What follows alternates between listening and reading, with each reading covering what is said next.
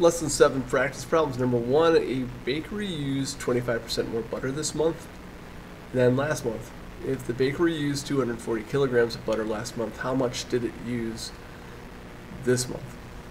Alright, so what we can do for this one, we can kind of follow what we did during our lesson, which is we could do a double number line. Double number lines are great, but they're a little bit of a pain to set up sometimes, not the easiest things to do. But they're easy when the percents are kind of like easier percents. Like 25% is not a tough one to do. So, alright, so let's do this. I'm going to set it up.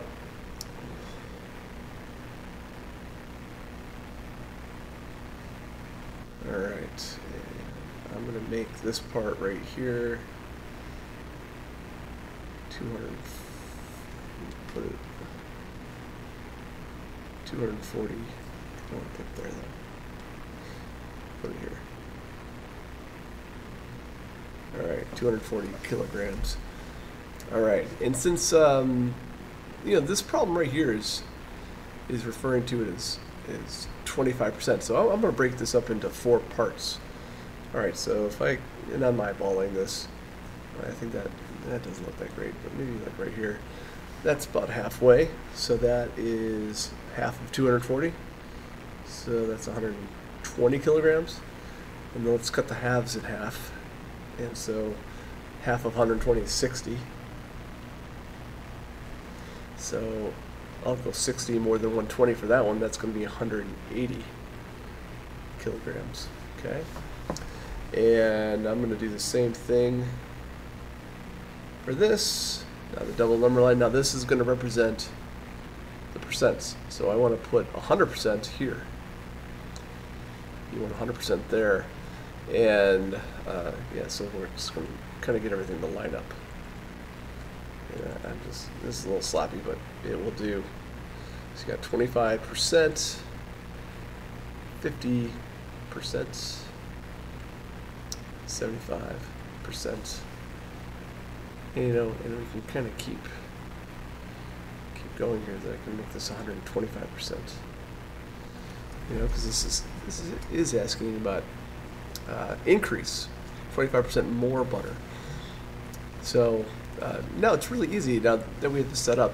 I know it's not the easiest thing in the world to set up double number lines, but now it's pretty simple. It's right there. You can see everything.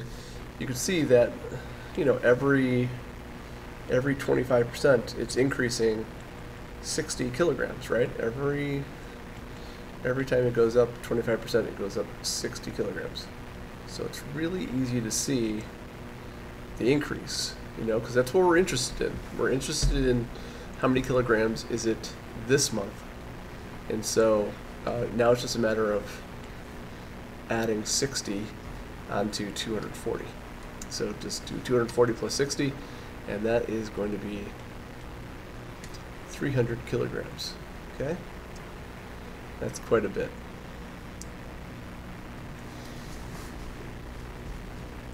Alright, number two. I'm not going to use a double number line for this one. Let's go ahead and just do this just using percents and decimals. So for number 2, last week the price of oranges at the farmer's market was $1.75 per pound. This week the price has decreased by 20%. What is the price of oranges this week? Alright, so we could just figure out what 20% is. Now 20% is equal, as a decimal, it's equal to 2/10, right? You can put a 0 there if you want, but 2/10, that's what it is. So if we just do $1.75 times 2/10, what we're going to get is we're going to get the decrease. Now that's not going to be the price, it's just going to be how much the price decreased. Okay? So that's what we're going to do first. Let's do that. So let's do $1.75 times 2. So remember, you don't need to line up decimals when you multiply them. So that's going to be 10, carry the 1. 14 plus 1 is 15, carry the 1. 2 plus 1 is 3. So $350. No, that's not it. that's going to be, we're going to need to move the decimal over, you know, remember your decimal stuff. 1, 2, 3 places. So it's going to, so we're going to move it over 3 places there.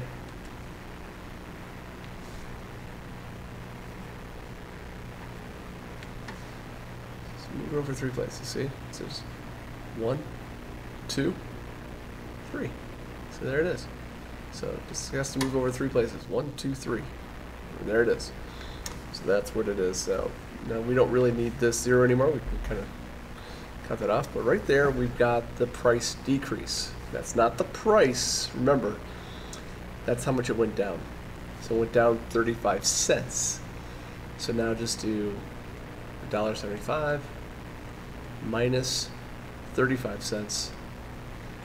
And you're going to get $1.40.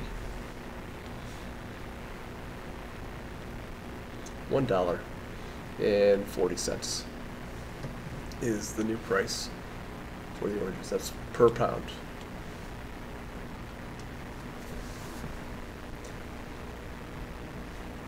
Number 2, Noah thinks the answers to these 2 questions will be the same. Do you agree with him?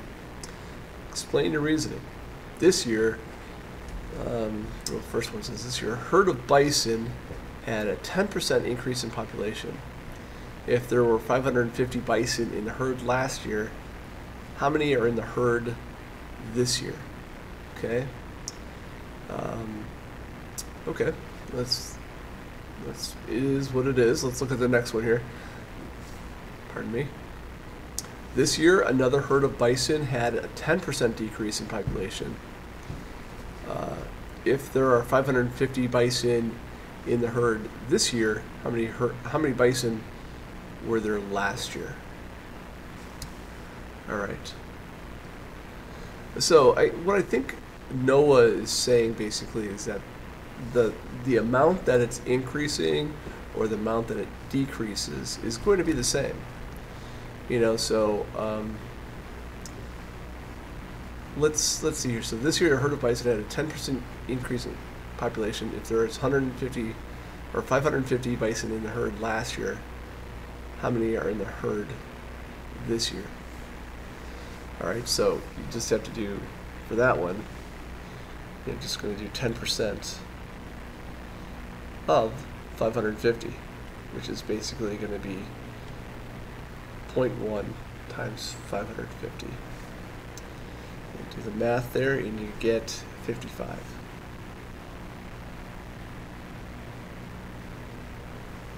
So that's going to be 55 bison.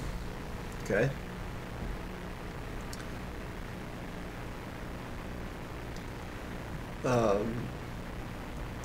So this year, now if we just add that, because that's an increase, right?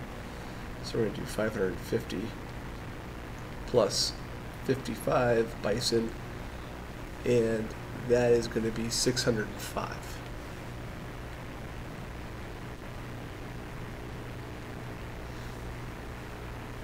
That's going to be, and that's this year.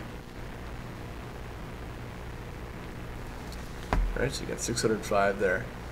All right, now the second statement is tricky. It's really, really, really tricky. So this year, another herd of bison had a 10% increase of population.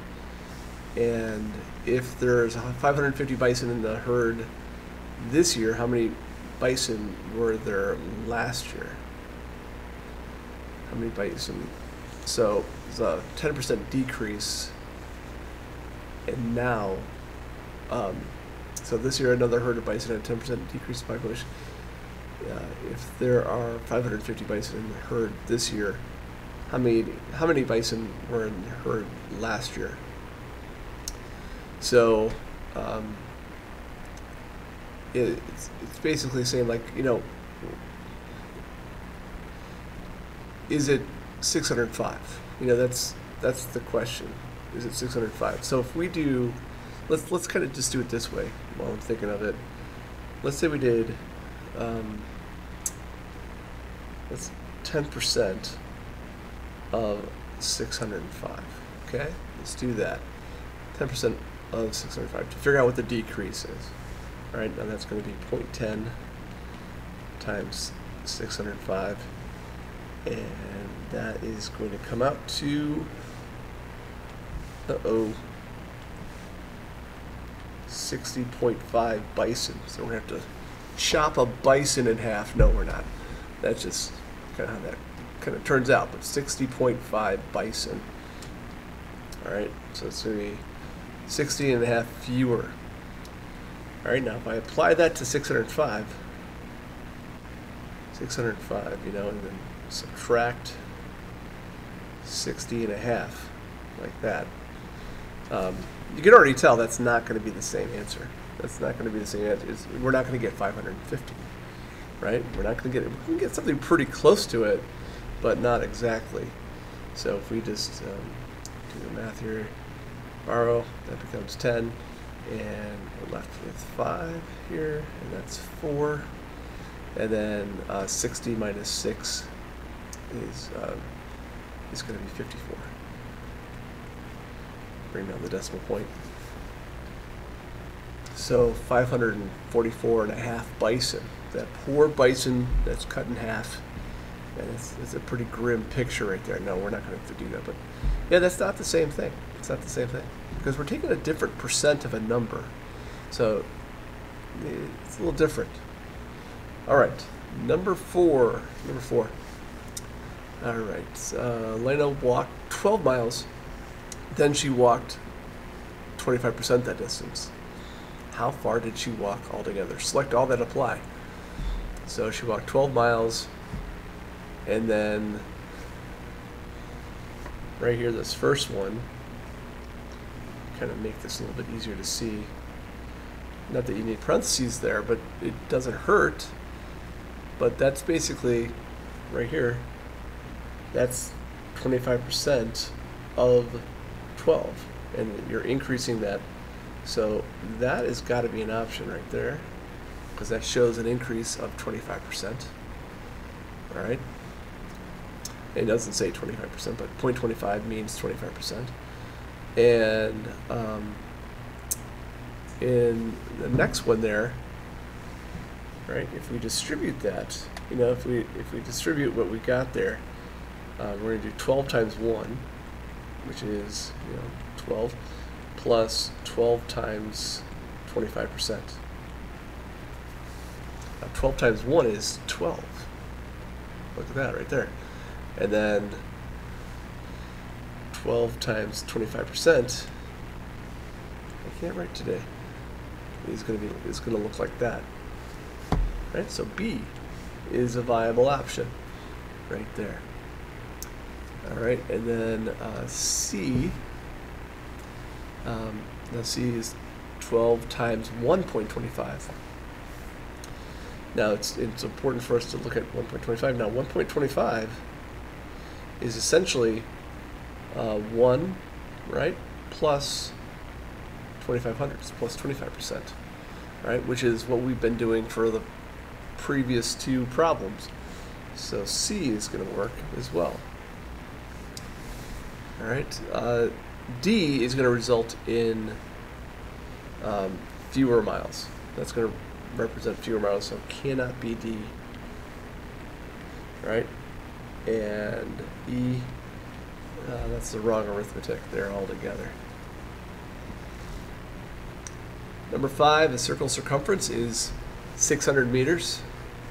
So what is a good approximation for the circle's area? So we're approximating, I guess. I'm not sure how it wants us to approximate, but let's do, I don't know.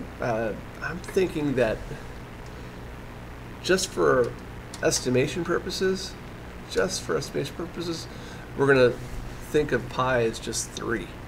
You know, it's not that far off, but if we want to just get a ballpark estimate, I think 3 would be a good number to use. All right, because remember, circumference equals pi times diameter, right? So pi times diameter. So 600 equals, all right, 3 times d. So 3 times what is 600? 3 times what? 3 times 100 is 300. 3 times 200 is going to be it. So there you go. So the diameter equals and I shouldn't say equals, I should say it's approximately, right? I should say it's about 200 meters, because we're just estimating here. All right, and so if the diameter is 200, that means the radius is about 100, because it's half of that, right? And then area of a circle is pi times radius squared. Pi times radius squared. And again, we're using 3 for pi here, so we're going to do 3 times 100 squared. 3 times 100 squared. Now, 100 squared is 100 times 100. And I think that's a billion. No, it's not. It's 100 times 100. If you want to, it's going to have 4 zeros. Now, what has 4 zeros? 100,000? No, that's got 5 zeros. It is going to be 10,000. So you're going to do 3 times 10,000. My lights turned off. Got to move around more. And that is going to be 30,000 square meters. And that's one of the choices right there. Yay, we got it. All right. Number 6. The equation d equals 3t represents the relationship between the distance, d in inches, that a snail is from a certain rock, and the time, t, in minutes. What does the number 3 represent? I don't know. Beats me. I have no clue. No. So we've got this y equals kx equation. So 3 is the 3 is definitely the constant proportionality. Right? That's easy to say. Constant proportionality. What does that mean, though? What does that mean? Well, we're looking at the relationship between distance, inches, and time, minutes. Okay? So what the 3 represents here is, yes, it's a constant of proportionality, but it also represents the snail is, I don't know, crawling. Do they crawl? They just slide around, slither. The snail moves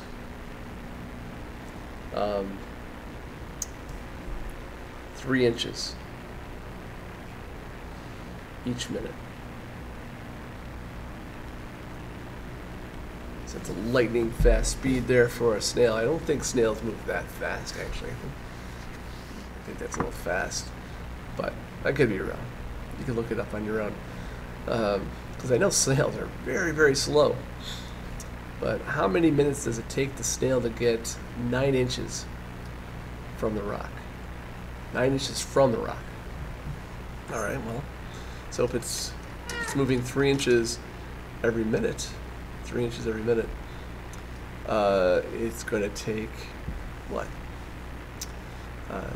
3 goes into 9 3 times. So that's going to take 3 minutes. So 3 times 3 is 9, right? So it's going to be 3 minutes to get there. How far will the snail be from the rock after 9 minutes? After 9 minutes. Okay, so we can just do this one. I didn't do this in the last one, but how about we just do an equation here? We've got 3 times t equals distance, right? We've got that. And so the 9 represents minutes, so I'm going to replace the t with 9. And then 3 times 9, get your calculators out for that one. I think 3 times 9 is a trillion or something. No, it's 39. 39, right? No, it's not. It is 27. It's 27 inches. Right? That's going to equal the distance that snail will be from that rock. Which again, I think that's too high. Alright, that's it. See you later.